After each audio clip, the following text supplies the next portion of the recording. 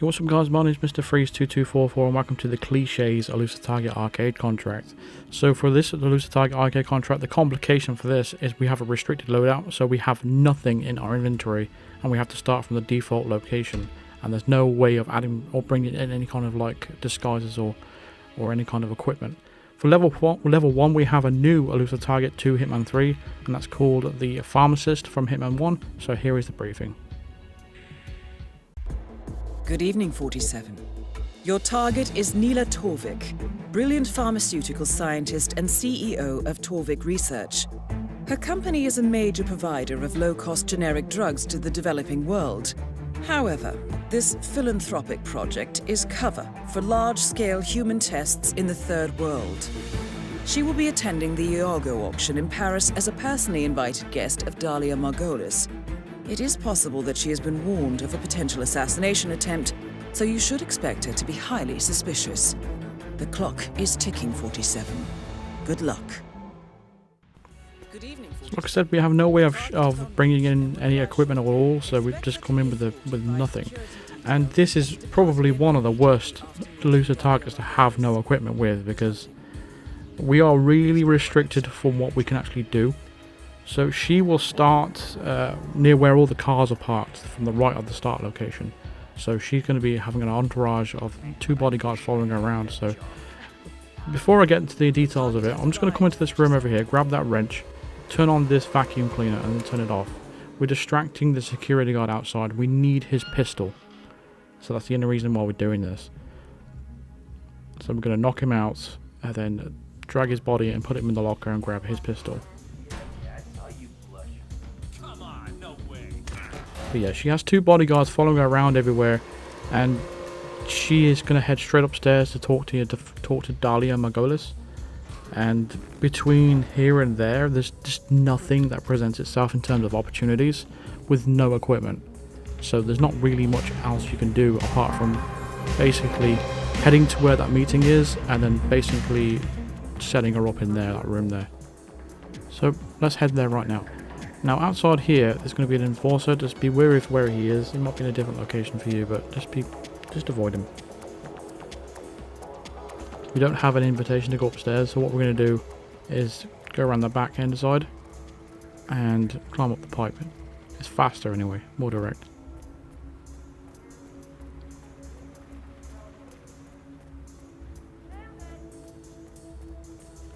So take this pipe all the way up.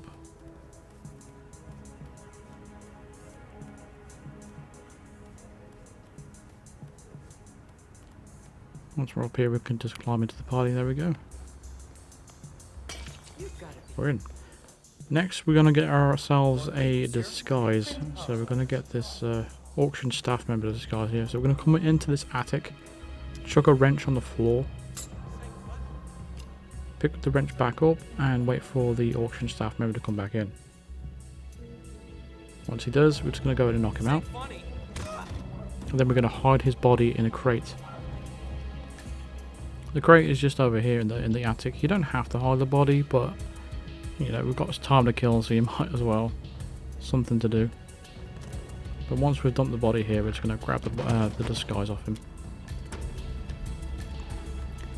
And once you've done that, we have everything we need now. So we're going to head to the room where Dalia meets up with Nina. And yeah. It's just one of them, because we have no equipment with us, it really limits us to what we can actually do with the Elusive target itself. Because we're going to take her out in here, but there's just nothing else we can potentially do. She has, there's a bodyguard in this room just outside here. This woman wanders in every now and then. She has an entourage of 2 bodyguards following her around. They follow so closely as well, so we can't do any like chandelier kill other than the one we're about to do. I mean, they're following so close. This chandelier to her in front of us right now, she doesn't even pass underneath it, so we can't do that either. It just really limits us from what we can do without our equipment. Even with equipment, it's not a very good Elusive target overall. If you had equipment, you could do this Elusive target, and I'm not even joking, in about 10 seconds. But the fact that we have 0 equipment, it's a very poor introduction to this Elusive target for the very first time for Hitman 3 players. Because for a lot of people, this will be their first time ever attempting this elusive target. And it's a poor introduction of it, in my opinion. Because we don't have any goodies to play with. So Dahlia is going to come out momentarily to talk to her. And she's going to lead us into her office.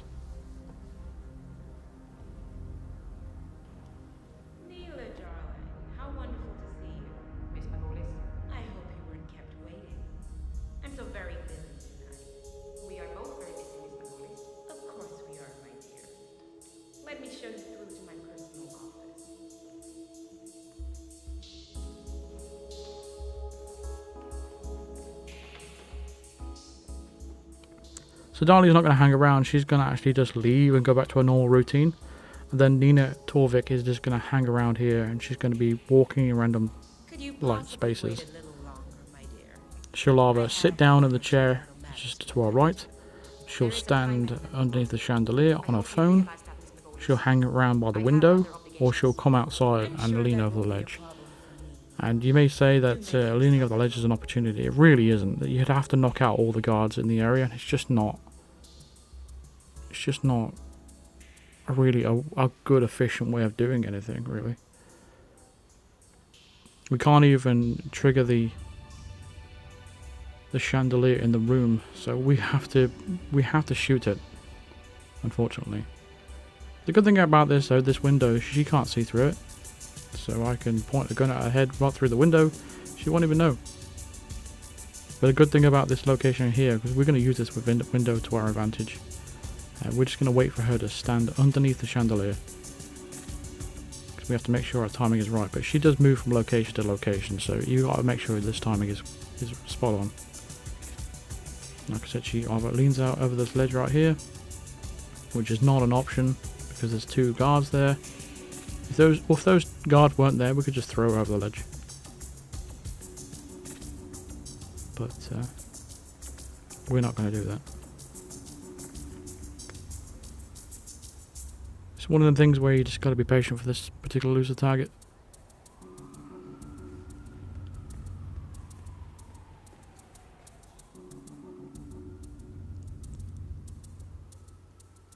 So now she's finally in place for us. We're going to wait for her to go on the phone right here. This is your opportunity to shoot the chandelier. Well done. And then we can exit. Just make sure you follow where I'm going, because if you go past through that room again, you're going to get shot. Because that gunshot would have been heard. But as long as you follow exactly where I'm going, you'll have no problem exiting the mission. Now, you can take pretty much any exit you'd like. If you take the one with the helicopter, which I'm about to go to, it is a trespassing zone around the helicopter, and you need to be wary of the bodyguards that are circling around the helicopter as well. Just keep that in mind. They might be in a different location to you than they are for me. But if the coast is clear, go ahead and set a helicopter exit if you'd like. But yeah, that's level 1. It's a very, very long level 1, and unfortunately I couldn't see another opportunity that presented itself of what we could do, other than forcing the situation and probably trying to knock out the guards or something. But I don't think that's a safe route of going about doing it, because this is ultimately very easy. It's just a long wait. But yeah, that's level 1, the Pharmacist. This is level 2, the Chameleon. So here is the intro for that. Good afternoon, 47. Your target is Richard M. Foreman, a skilled infiltrator believed to be working with the militia on an unknown operation on U.S. soil. The target is a highly skilled actor, and our files link him with a successful impersonation of billionaire Charles Vanderblatt, where he siphoned hundreds of millions out of the Vanderblatt accounts over the course of 3 weeks. The contract has 2 objectives: identifying and eliminating the target in an apparently accidental death, such as a fall or drowning. Secondly, uncover files or data about the operation being planned. The clock is ticking, 47. Good luck. Good morning, 47. And here is the Chameleon. So again, we have no option of a different start location, no option of bringing equipment in. But from the very start, make sure you do grab that coin from the floor. We're going to need this, because we don't have any other equipment. So we're going to turn off this generator, then turn it back on. And we're going to press against these pallets right here. then wait for the guard to come around to investigate, and then we're going to knock him out and take his disguise. Last time we did the Chameleon, I think we was only allowed one disguise change, so overall it was a lot harder then than doing it this way, because there is a coin right there though. A coin is all we need, really. And the fact we get to utilize disguises for this time, we can do this relatively straightforward. So what we got to do now is head towards another disguise. So another disguise is going to be where all the trailers are. But you have pretty much no enforcers between here and there.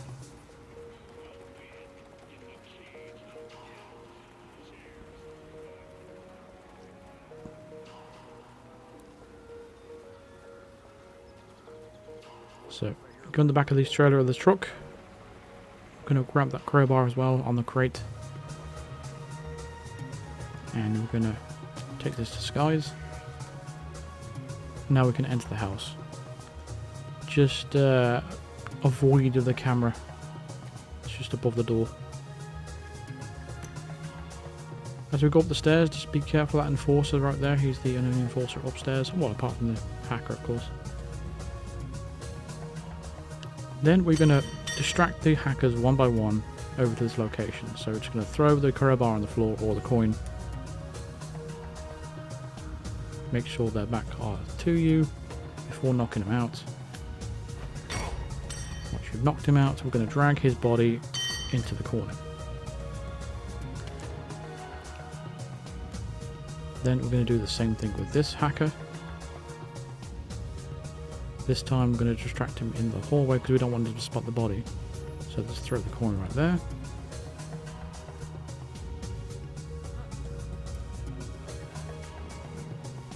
Get behind him.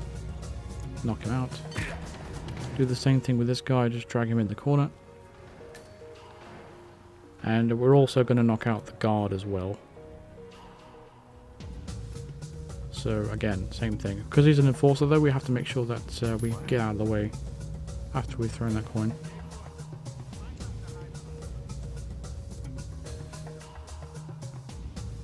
The target's going to walk off momentarily when he realizes he's not got anyone around him. Going to drag his body around the corner.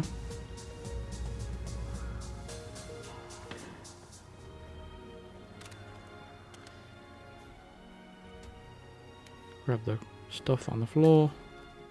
Then we're going to push him off the ledge.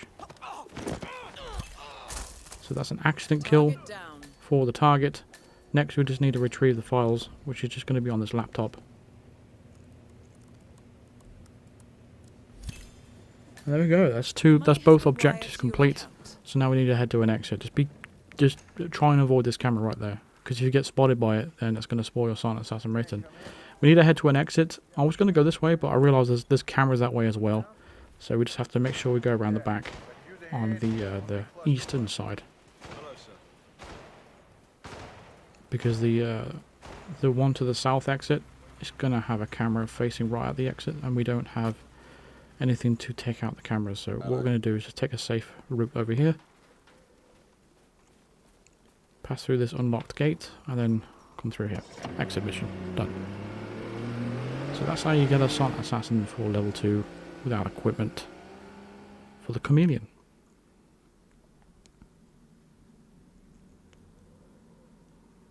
I don't really like knocking out multiple people throughout the mission as well. It's a bit messy, but it just makes things a lot easier.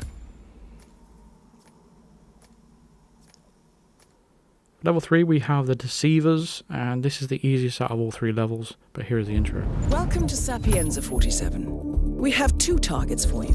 Congressman Anthony L. Trout, a veteran of the invasion of Grenada, and Richard J. McGee. Though at first glance these 2 might not seem connected, they have a long-standing collaboration manipulating Trout's political opposition. Trout sends McGee after his weak but potentially dangerous adversaries and lets McGee manipulate and ultimately break them. Trout and McGee are in Sapienza on an arcane meet and greet with European moneymen and power brokers ahead of a possible presidential bid in 2024. We know that Trout is staying at the Via Caruso in the town square, but McGee's business is much more clandestine, and we don't have a location for where he will be. All we know is that he is to meet a Keith Keeble, a rich young man and possibly their next victim. Time to show them the consequences of political manipulation. Good luck, 47.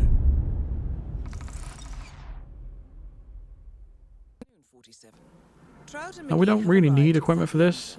We have coins conveniently placed on the table for us, so we're going to grab those anyway, so might as well. So grab all three of the coins here on the table.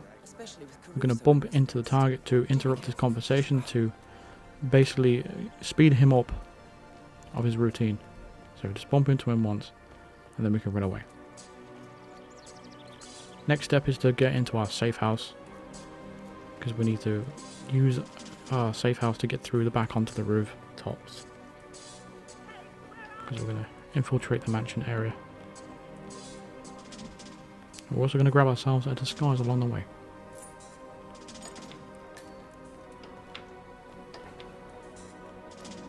So jump up here on this ledge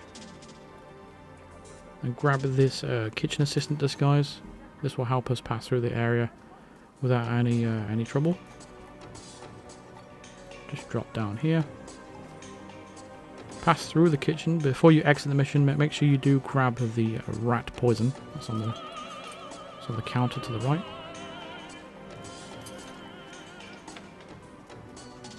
On the left side of the area, there's going to be another door into the basement area. So we're going to take the stairs down and put the housekeeper disguise on. This is going to allow us to move freely in the wine cellar.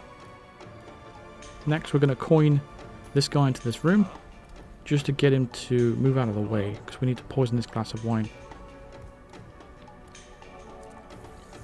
So once we poison that with rat poison, that is that set up. So from here, we're going to go all the way up to Richard McGee and take him out. He's going to be our first target.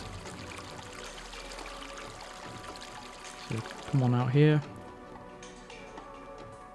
Circle away around the back of the ice cream shop. This is quite a decent disguise for this map as well. Pretty underappreciated how good this disguise actually is in terms of, you know, less enforcers and stuff. From here, at this point, we're just going to climb this pipe all the way to the top. And then we're going to enter this bathroom area here. Next thing we need to do is take out a coin and place it just as close to the toilet as close as we can. Next, we're going to open this door and make sure that Richard sees us. But watch the suspicion meter, and just before it reaches maximum, break the line of sight just by closing the door or just moving away. That way he'll come over to investigate what he potentially saw. If you let it fill up completely, he'll spot you and it will spoil your silent assassin rating. But the idea is just to get him to come into the bathroom. So don't make sure that suspicion meter isn't fully, you know, otherwise you'll get spotted. But the idea is he comes into the bathroom, he sees the coin on the floor, and then we can drown him.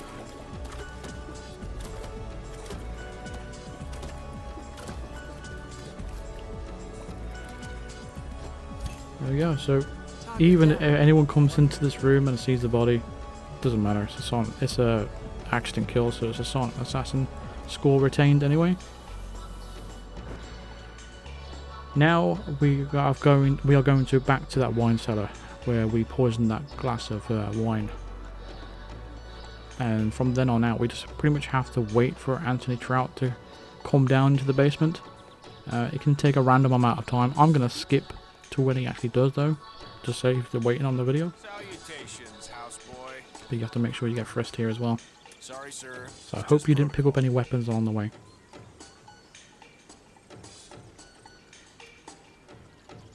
Thank you. Please proceed. We're going to pass back through the fountain. You can go around the side if you want to, but I still think this is quicker, more direct.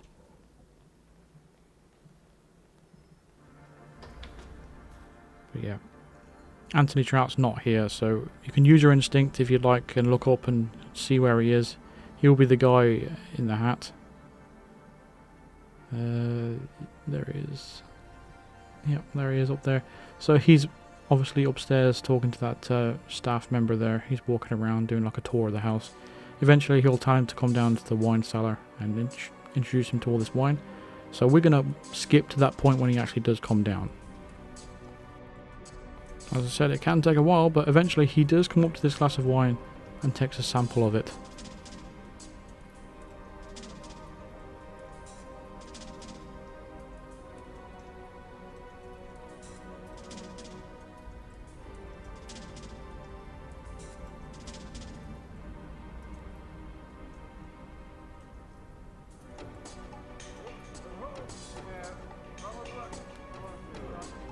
And there we go, he's going to get ill.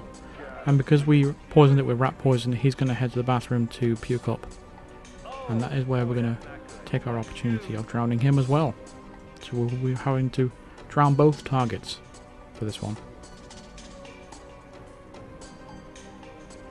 So this is a mission really, you don't really need that much equipment. If you had lethal poison, you could do a lot this a lot quicker for him. But at the end of the day, we don't have any equipment for this mission, so... But once we've drowned him here...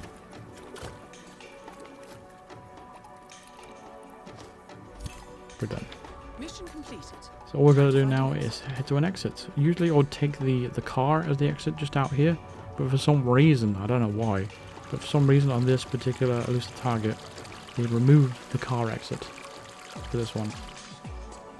It might have something to do with the glitch that happened in Season 1 where there was a guy in a yellow shirt was standing in the middle of the road taking pictures, and if you exited and the car knocked him over, it would spoil your silent assassination and you'll get a non-target kill.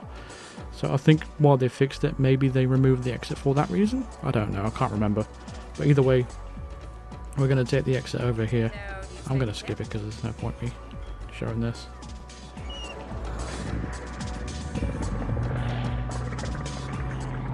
There we go, we have our silent assassin for level 3. The elusive target arcade contract. What's it called now? The Clichés. Wish there was a story behind all these weird words for these elusive target arcade contracts. They're not really making much sense. There we go. That's going to wrap up today's video. So thank you very much for watching. Feel free to drop a like on this video if it helped you out. Subscribe if you are new to the channel, and hit the bell notification to be notified of all future videos and live streams.